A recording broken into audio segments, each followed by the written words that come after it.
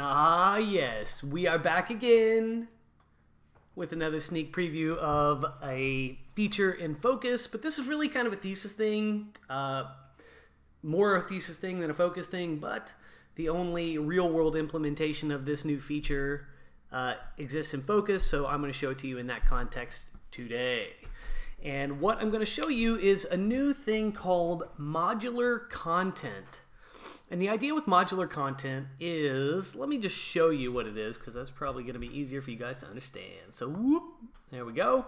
All right, so modular content is this idea that this is just a post, just a regular blog post, and it's the idea that we might want to put something unique, after the post or somewhere else on the page, just a unique item on a particular post or page. So like, for example, maybe I'm doing a new promotion and I have a special email list or a segment of an email list that I want to, any signups I want to go to this specific list and only from this page. So I would be implementing a unique sign-up form only on this page of my site. And there's various ways you could do this. You could do this programmatically, like by writing some code, having it hooked into place only on this page, and it only outputs on this page. Ta-da! And then it has to be styled, so it looks right within the context of the design. That's pretty technical. I don't like that. Normal people aren't going to be able to do that. Another option with Thesis, you can actually hand edit a template. So you could go to your single template here, or a custom template, probably more likely, and then add a special piece of content there, and then it would output. But the problem with some of these approaches, like this template-based approach, for example, is if I were to modify the single template and add some special text box after it, such as this one that you see here, that text box is going to appear on every post that's on my site. So that's not desirable. I only want a form to appear on this one page. So again, the question is, how do we do that? You can do it programmatically, like I said. That's not something that normal people are going to do. Another way to do it would be to create a custom template just for this page, put that special element in there, and then apply that custom template to this exact page.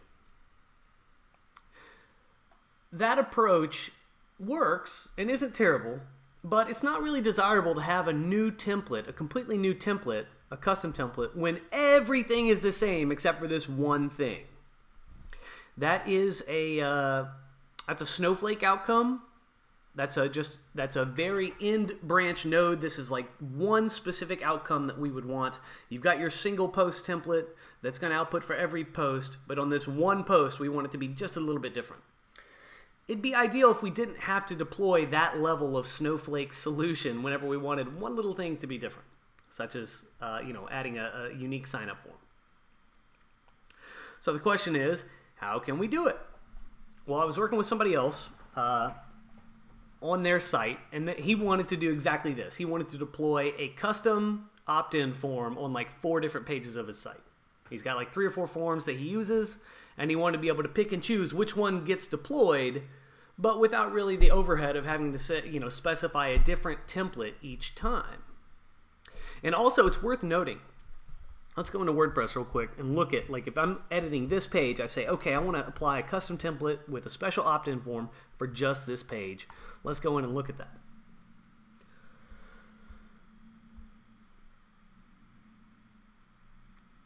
It takes forever to load when I'm recording a video. It'll load sometime today, we hope. There it is. Oh, it's Gutenberg. My God, no wonder it took 10 years. All right, so the deal is, if we want to choose a custom template, I have to move myself here. Whoop, whoop. Okay, so down here I can pick a custom template I want to deploy on this page. I can choose from the list. But the problem is, if I specify that, and then let's say in the future I change skins away from Focus, which I would of course never do. If I were to do that, then this information that this particular WordPress page needs a different, I want the information that I want this particular page to have some sort of different display outcome is lost. So whatever custom templates you have selected to show on a particular page, that information doesn't transfer when you change skins or change your design. Think about it. If you change your theme to a different theme, any template-based information that you had, with your content, saying like, okay, on this page, I want this particular template to display, that information is lost. But that is not ideal. I have a piece of content, and I know that with this particular piece of content, I also want an email opt-in form associated with it. So I need to have that association persist with the content regardless of what theme or what thesis skin I am running. I don't want that information, that link there, to be dependent upon the design. That link is really dependent upon the type of content. So, the question is, how do we solve this problem? And the answer is modular content for Thesis. Let's see what that looks like. So the modular content in this case is just a unique email form or unique, whatever it is that we're trying to add onto this post without necessarily adding it to the body of the post, because we might want it to display elsewhere on the page. It may not make sense to just be at the end of the post, for example. So how do we do that? Well, we can go back over here, and with modular content, which is going to debut in Thesis 2.8, we have a new little icon here in the WordPress dashboard for modular content, so we'll go check that out. What we can do is we can create little pieces of modular content just like you create a WordPress post. But what's cool about this is that modular content doesn't get any of the automatic WordPress treatments that every other post or page on your site gets. So if you create a post or page, you automatically get a published post or page to go with it. You create it here, you save it, you go over here to the HTML side, and there's a page to go with it. With modular content, that does not happen. This stuff just exists in your content database. It only gets used if you say, hey, I want to use this here. So this is stuff that you can reference in a modular way. So here I just have a little bogus text. I have some identifier here to call it modular content test. I put some text down here so we can confirm whether or not this thing is working. And there's one option with modular content, and that is you can disable automatic p tags, as you see down here. That is for if you're going to include like an email form or something like that. You don't want WordPress applying its auto formatting stuff. You just want that, you want it verbatim. Whatever you stick in there is what you're going to get out. So occasionally the type of content that you're posting in here in your modular content, that might be a suitable option for that, especially, like I said, if you got forms or anything like that. So once you've created some modular content, I just have one here for the sake of example. Once you've created that, you can go over to your post or page, and then you can select which modular content from your content database you would like to deploy on this page. So you're creating a relationship, or you're establishing an association between this piece of content and then this piece of modular content that you have created. So we select it, modular content test, and then depending on what thesis skin you're running, it's going to have different, and actually only Focus is going to have this for now, but a skin can specify output locations for this modular content. There's a box within the template. In this case, I have included this box after the content and also after the author description, so it appears down there. And so that's the natural box location for the modular content box, so that's where it will output. And then there's other locations, at the top of the post box, after the headline area, before post content, and top of the sidebar if a sidebar is present. So we can move that around on the page depending on where we want it to display or how we want it to be visible to visitors. And then there's also, we can, we'll play with this in a second, this HTML class. This really gives us a quick way to change the way this looks when it's output. So let's just, we specified our modular content. We'll just see what it looks like. We'll save it, and we'll see where that outputs and what that looks like. So here we go. Let's take a look. All right, we have our modular content now output after the author description and after our content and before our text box. As we saw, we'll skip over here and look at it this way. To do less loading during the video, if we go over here, we can see that we're just using the default output style, which makes it look like a text box. And as you can see, it's green right now, looks just like that other text box. All right. We can, so right now we'll keep it green. We're going to move where it shows. We're going to move it to the top of the post box, and give that an update, and we can see how this works. Man, Gutenberg is slow. It's brutal. Anyway, all right, so we moved it to the top.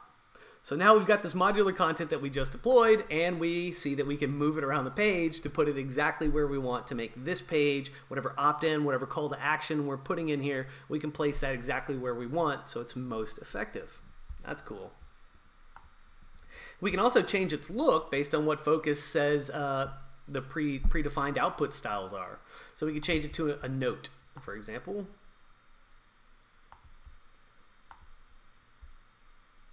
And now it assumes the styling of a note, which in the Focus context is just really a different color. So we could do that with note, alert, box, or text box.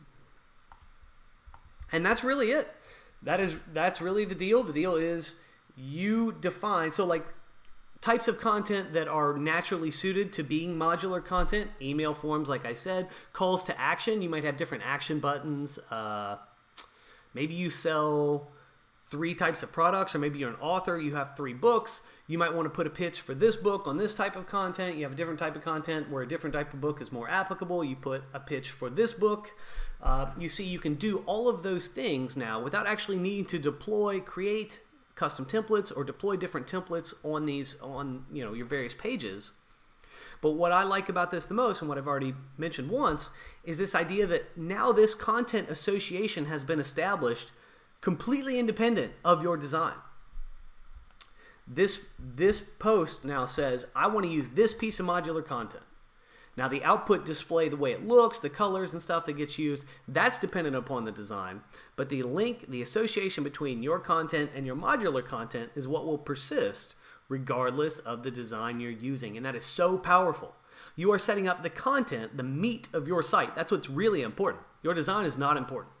What's important is your content and what is displayed and the associations you are making, because that determines how effective your website is, in addition to basic stuff like speed and usability. But that's huge. Now, when you set up these advanced associations in your website within your content, you don't have to worry about needing to do that again in the future when your design inevitably changes. So that's just absolutely huge. And now we have instead of needing to use shortcodes within your content, for example, or needing to do anything that sullies your content database, we are not doing that. We are merely creating new types of content and saying, hey, this thing points over here. This is its buddy. This is a companion piece of content that we're going to want to output somewhere on the page. And that is such a simple, basic sort of relationship. But it is absolutely critical to being able to build a dynamic website with WordPress, something that matters and something that's actually maintainable over time. So many things. I've seen this so many times. This story keeps finding me. It's like the universe keeps sending me this exact same story. And it's people who have operated a website for some number of years. Somebody who's been doing this stuff 3, 4, 5 years. And what they run into is that they'll reach some level of success. They will pay big dollars for a highly customized website to, take their brand and their business to the next level, or so they think. And they build this huge Frankensite, or whoever they paid builds this huge Frankensite for them. But then when they go to change that or do anything in the future, there's a big update like Gutenberg, things change, things need to be maintained, things need to be updated, they need to be modified. Whenever that situation arises, it's almost impossible. And it becomes extremely expensive, extremely difficult, extremely time-consuming to migrate some of these things into the future. So, for example, like instead of having this nice association between modular content and regular content, all this stuff was done through the context of the design. So then a new person who comes in and works on the site has to deconstruct what happened in the old environment and then recreate it in the new one. Carries a super high cost, takes forever to do, incredibly inefficient. It's just no way to run a website. And what I've seen time and time again is people spend $2,500, $5,000 on a website, and they're really disappointed in the end. The performance is crappy. The flexibility of their website is crappy. And there's not these rich associations like the modular content one I've just described. Those associations don't really exist. Everything happens at sort of a code level. Everything requires manual input. It's just a terrible, terrible way to operate a website over any length of time.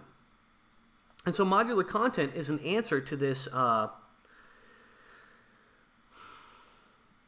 real efficiency problem that websites have. And this whole idea, kind of the crux of this efficiency problem is stuff that gets implemented through a design, which is sort of a unique outcome, and stuff that lives in your content, which is the stuff that's supposed to live forever. Your content is sort of the system, and the design is sort of just an outcome of that system.